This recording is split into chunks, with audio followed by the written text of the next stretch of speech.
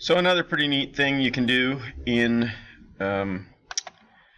OnSHAPE is you can assign the material to your part.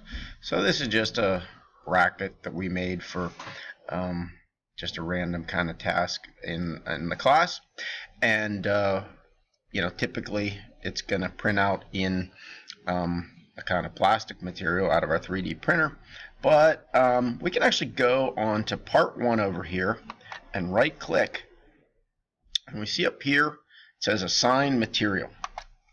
When we choose that, come down to the drop down menu, and you can see there are many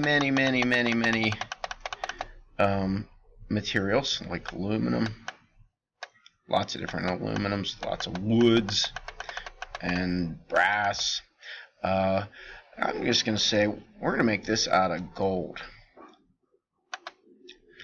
and so that's kind of neat. We can find out, what if we made this out of gold? You could have assigned any of those, you know, any of those materials.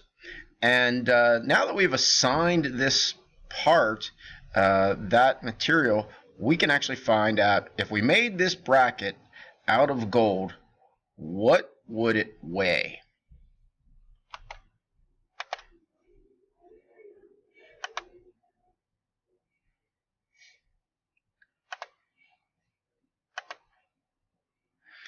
When we click on the part, sometimes it's a little sketchy, but we should see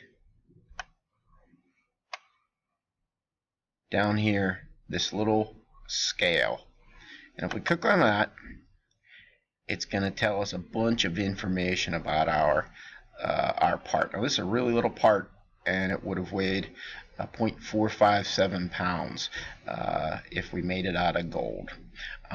Let's just see if we can assign the material. And what if we change that to aluminum? There's a bunch of kinds of aluminum. I'm just going to say the first one they said here and say check.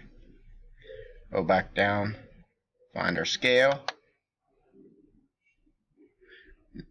A lot less, only 0.06 of a pound. Pretty simple. Right click, assign material. You can pick pretty much anything, many materials to pick from. Once you do that and then select your part, you should see this scale down here. Click on the scale. You can see the mass, volume, surface area, a lot of different stuff. Pretty neat. So that's assigning a material and finding